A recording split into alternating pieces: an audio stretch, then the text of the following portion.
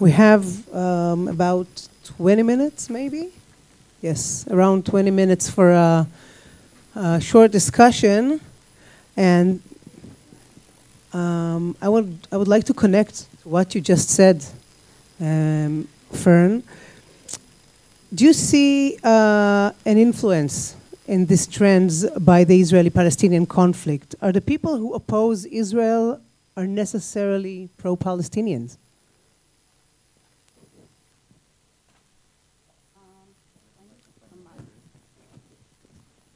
Can you hear me? Okay. Are they necessarily pro-Palestinian? It is a great, great, great question because it speaks to the framework within which we should be evaluating this. So the answer is, to a great degree, this audience should feel like it's irrelevant. If this is an audience that cares about if the United States government will be there for Israel in a time of need, it's about the relationship that the United States has with Israel and Israelis. It's not an election. Americans don't have to choose the Palestinian side or the Israeli side. And if Americans walk away from Israel, regardless of how they feel about the Palestinians, Israel loses.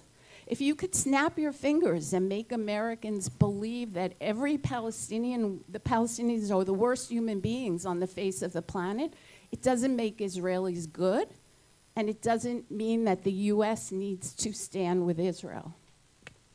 I would just add very briefly, I don't think it needs to be binary. Exactly. And I would posit that collectively in this room, we are more interested in the welfare of the Palestinian people than their leadership are, period. So I think it's important to understand where it goes. I mean, if it is binary by the people who oppose Israel, or their opposition to Israel is regardless to what's happening here, it's because they think Israel doesn't have the right to exist. I mean, I think Dani Dayan put it well, that it's about 1948. I mean, you look at this government that's coming in today or tomorrow or whenever Netanyahu can put it together, and you look at the last government, and you had a last government that had, left to right, it had Ram, it represented the mosaic, or at least a part of the mosaic of Israel. And did we see any decline in anti-Israel agitation at the UN? Did we see any decline by the anti-Israel haters across the world? The answer is no. And so I think that the answer at the bottom line is they're going to hit on Israel. They're going to be anti-Israel, regardless of what you do. However, there are ways, as Fern can attest, that Israel can communicate and move forward a message that could have influence on that piece of American civil society that we need to have influence upon to try to counter what they're hearing from the other side. You wanted to say something about it, Colonel Shavid? You can speak in Hebrew if it's easier. אני חושב, נקודת הראות שלנו כחוקרים של ארצות הברית, הנושא הפלסטיני בדעת הקהל האמריקאית הוא דבר שמשפיע על הציבור ומקבלי ההחלטות האמריקאים. אבל אני חושב שחשוב להדגיש, כדי למנוע מצב שבו אנחנו הולכים לפינה של הנושא הפלסטיני, כאילו אם עמדות ישראל יהיו זהות לעמדות האמריקאיות בנושא הפלסטיני, אז תיפטר כל הבעיה. זה לא נכון. אני חושב שבהסתכלות רחבה על ציר הזמן, מה שישפיע על היחסים בין ישראל לבין ארצות הברית יהיה הרבה הרבה מעבר למה תהיה המדיניות מול הפלסטיני. לא שזה לא חשוב, אבל זה חשוב שהציבור הישראלי ומקבלי ההחלטות הישראלי יבינו שזה יוצא מתחום של רק מה תהיה המדיניות הפלסטינית. מאחר וגם אם היא תהיה תואמת למה שהאמריקאים ירצו, עדיין אנחנו נמצאים בנקודה שבה צריך להתריע על שינוי. Okay, let me just say that if someone from the audience wants to ask a question, you can write it and give it to Barak, and we'll ask it on stage. Mr. Darof, you just said that Jews in the United States should stay relevant, should stay important. How? Well, I think we are in America a key part of the melting pot, of the mosaic that makes up America. We are celebrating 200, and I have to do the math, 260 some years of Jews being in America. And it's important that we stay engaged and that we stay involved in the political process, and that we call upon our non-Jewish neighbors to stand up for us. And it has been wonderful and not so wonderful seeing the response to Kanye and Kyrie and the rest of them, where you see some major corporations losing hundreds of millions of dollars because they cut ties with these folks. The disappointing part, of course, is that we've seen dozens of celebrities and others who are apologists for them. But I think that we need to stand up and ensure that we're part of the conversation, that we're engaged, and we don't just bury ourselves in our shtetl and say, we're just going to put up a wall. It can become more and more challenging to be part of the conversation, isn't it, Fern? Yes, and to William's point, in terms of having people stand up in the face of a Kanye or a Kyrie, I think people in the United States are more willing to stand up for Jews than for Israel. So the conversation is such that, you know, unfortunately, Israel is an issue in the conversation. Yes. You talked about the policy of Obama and Biden and even Trump to stay out of the Middle East or stay out of world conflicts. And I want to ask you, Eldad, I'll ask you in Hebrew, שתיארת שיש פערים בתפיסות של הוותיקים של המפלגה הדמוקרטית לעומת הצעירים בכל מה שנוגע להפעלת כוח צבאי ובכל מה שנוגע בכלל למלחמה. עכשיו, יש לנו את המדיניות של ההיבדלות, ולצד זה אנחנו עכשיו מצויים במצב של קונפליקט שהוא במידה רבה קונפליקט בין מזרח ומערב במזרח אירופה, ואני רוצה לשאול אותך, האם, אחד, התפיסות של ההיבדלות הן יותר חזקות בצד השמרני או בצד הדמוקרטי, והאם למה שקורה היום במזרח אירופה, למלחמה בין רוסיה לבין אוקראינה, יש השפעה שתשנה אולי את נקודת המבט של דור העתיד של הפוליטיקה האמריקאית? אני חושב שמה שחשוב להדגיש בהקשר של המדיניות האמריקאית במזרח התיכון, היא קשורה לשני נדבכים. נדבך אחד זה באמת מעורבות בסכסוכים, מה שנשיאים האמריקאים הגדירו אותם סכסוכים מיותרים, כאלה שהם לא משנים באופן משמעותי, כמו מלחמה בעיראק, המלחמה באפגניסטן. אני חושב שגם ביידן, גם טראמפ וגם אובמה נקטו בגישה דומה. והנושא של הפניית קשר. היום ארצות הברית, ולא רק בגלל המערכה האחרונה באוקראינה, יש לה סדרה ארוכה מאוד של אתגרים גלובליים שהיא מעורבת בהם, והם קריטיים מבחינת הביטחון האסטרטגי או היעדים האמריקאים. המזרח התיכון, החשיבות שלו בהקשר הזה יורדת. היא לא יורדת עד כדי כך שבאמת האמריקאים נוטשים, כי הם לא יכולים לנטוש את האזרח התיכון, בכל זאת הם מעצמה. אבל הם משנים את הפרמטרים של המעורבות. ממציאות שבה ארצות הברית הייתה מעורבת הרבה יותר בהיבט של צבאי, היא הולכת להיבט של כלכלי וההיבט של מדיני, ומנסה לפתור סכסוכים בהקשר הזה. ואני לא חושב שהמלחמה בין אוקראינה לרוסיה תשנה. זה נכון שהיא חיזקה קצת את החשיבות של המזרח התיכון, בעיקר בגלל הנפט, ובגלל הצורך של הממשל להוריד את מחירי הנפט בארצות הברית. ראינו את זה במסגרת הביקור של ביידן בסעודיה, שלא כל כך הצליח, כי הסעודים לא כל כך שיתפו פעולה. אבל עדיין המזרח התיכון הוא רחוק מאוד ממקום מרכזי בסדר היום, וזה מתכנס גם להבנה של המנהיגים הצעירים שמלחמות הן מיותרות. אז אני אשאל אותך עוד יותר, האם יש מפתחות להשארת המזרח התיכון רלוונטי ומשמעותי עבור ארצות הברית? סוגיה טובה. אני חושב שהמפתחות האלה, הסיבות האלה הולכות ומדלדלות. יש מקום, כן, להסתכל איפה ישראל, שהיא באמת, מבחינת ארצות הברית היא מדינה חשובה, היא דמוקרטיה, אני חושב שהאמריקאים מכבדים את התהליכים הדמוקרטיים בישראל, גם אם זה לא נוח להם. איפה ארצות הברית יכולה לחזק את הנכסיות שלה לארצות הברית? איפה ישראל יכולה לחזק את הנכסיות שלה לארצות הברית? ויש לא מעט מקומות שאנחנו יכולים כן לחזק את זה. יש דברים שארצות הברית לא עושה, וישראל אולי יכולה לעשות כתחליף לארצות הברית, ברגע שארצות הברית יוצאת. בשביל זה צריך באמת להיות מערך שלם של צעדים שישראל תנקוט, כדי לשמר את הראייה של ארצות הברית שהיחסים המיוחדים לשתי המדינות הם חשובים. Okay, I have a question here from the audience that I wrote myself that I should ask you guys. So I'll ask it in Hebrew and in English also, because I want all three of you to answer. First in Hebrew, אי אפשר להתעלם מהתוצאות של הבחירות בישראל. הממשלה המתהווה מציגה עמדות שבחלקן לפחות רחוקות מהעמדות השגורות בארצות הברית, בוודאי בצד הדמוקרטי. שמענו גם אזהרה וביקורת על התנהלות השר המיועד איתמר בן גביר כבר מפי ככה מהבית הלבן, ויש את הדיון בסעיף הנכד בחוק השבות שמעורר דיון ער בטח כבר בקהילות היהודיות בארצות הברית וגם במקומות אחרים.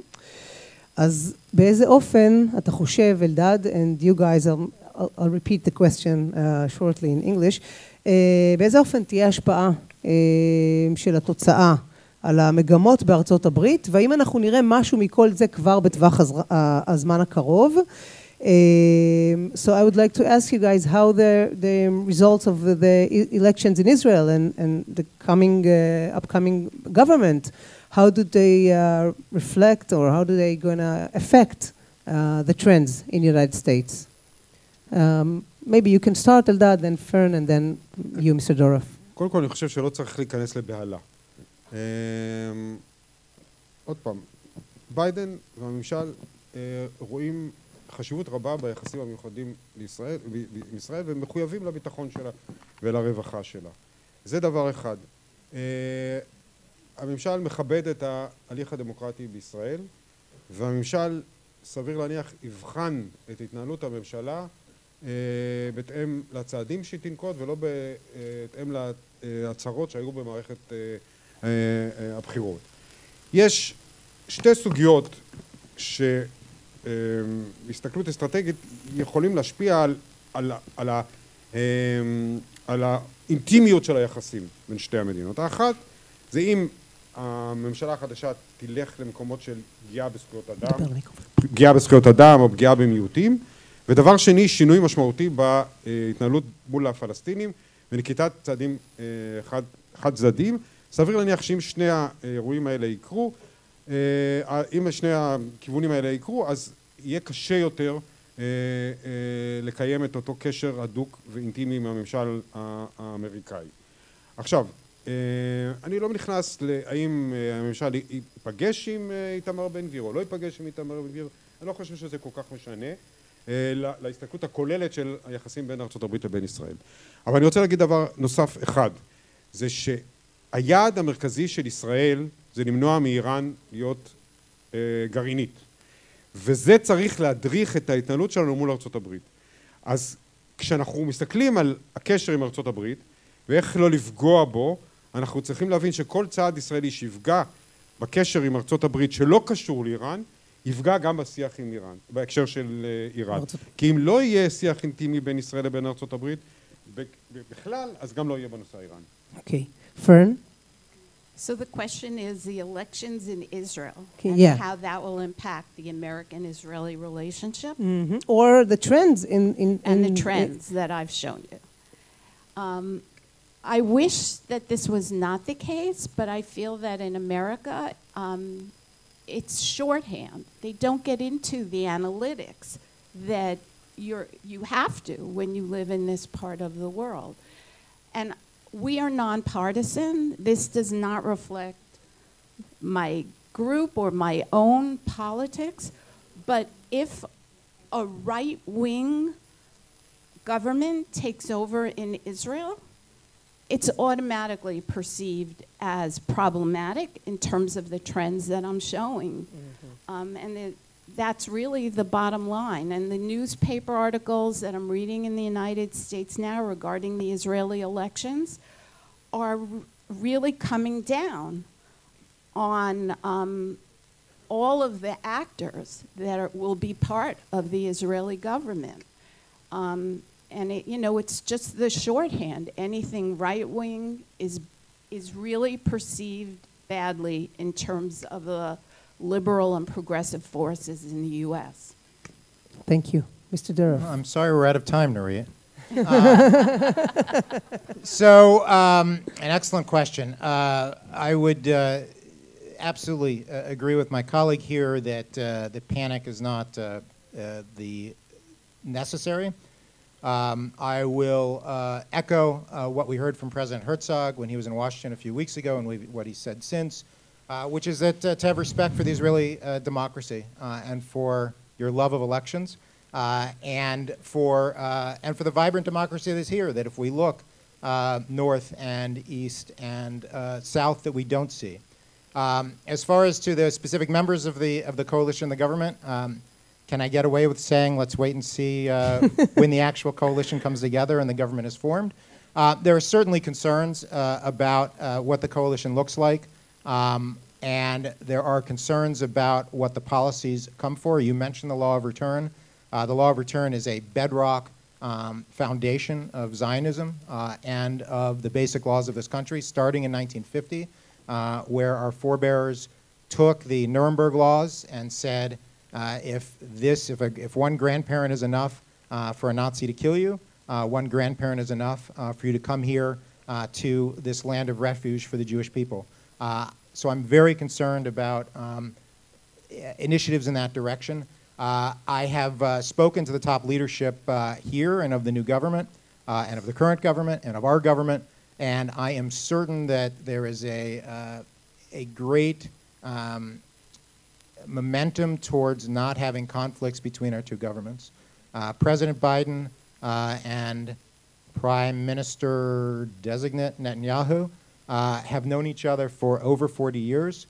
They have a relationship that is unique and deep, and I'm certain that at the end of the day, before there is conflict that comes pushed by folks to their left and right here in Washington, that the two of them will come together and work forward. Now, that doesn't mean, I think to Fern's point about a right-wing government, it doesn't mean that there are not going to be road bumps. There were road bumps in this current government. There will be road bumps in the next government, and we will work together to ensure that at the end of the day, as was said before, that the foundational values that bring our governments together, that bring our people together, are front and center, and they're far bigger than any one individual or any set of political leaders. Surely hope so. We heard that it's a question from the audience. So we heard a number of disturbing trends in the United States. Which one is the most disturbing, in your opinion? I mean, for me, it's at this very moment, it's the normalization of anti-Semitism, where it's,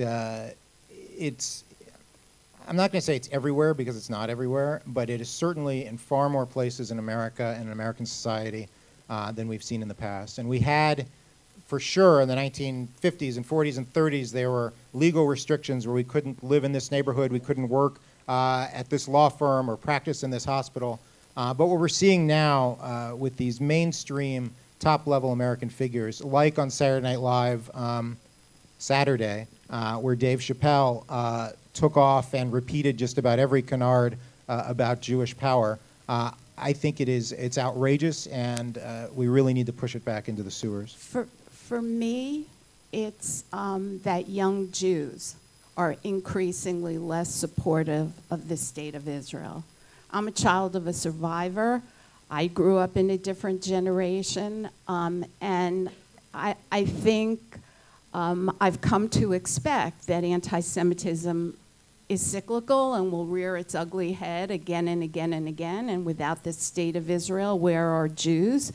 So to see young Jews in the United States turning from Israel is really a devastating thing, both as a Jew and as someone who cares about the security of the state of Israel. Eldad. אני חושב שאחת הבעיות המרכזיות מבחינתה של ישראל זה חילופי הדורות בקרב ההנהגה האמריקאית לדור של הנהגה צעירה, מרוחקת מישראל, מרוחקת מהזיכרון של השואה ומהמחויבות לישראל, ומושפעת רבות מהשינויים הדמוגרפיים בציבור האמריקאי, כפי שפורט פה בהרחבה. Okay, we don't have enough time, but I would like to ask you, William Darof, do you see an increase of American Jews distancing themselves from Israel or from Judaism because of the trends that Fern described here? I think it is, it's a very good question. I think these things are cyclical. I think that there are American Jews who are turned off to certain aspects of Israel. There are certainly lots of Americans who are turned on to Israel. But certainly there are things that happen here, whether it is the hereditization of certain aspects of religious life, the way that Reform and conservative Masorti are treated, governmental policy and the like. But my sense is that the foundation of support by American Jewry for Israel is strong. There's a lot of noise that I think gets in the way, but I think at the end of the day, American Jews will be there for Israel, and it's important for Israel and Israeli Jews to be there for American Jewry. Of course. I agree with that. I'd also like to add the point about Jewish peoplehood. I think that Israel has initiated some really important programs in terms of strengthening Jewish peoplehood. And the trends that we're seeing in the US, particularly on campus, are largely among Jews who have no self-identity. It's basically identity politics that Jews on campus are ascribing to. It's identity politics for people who have no self-identity.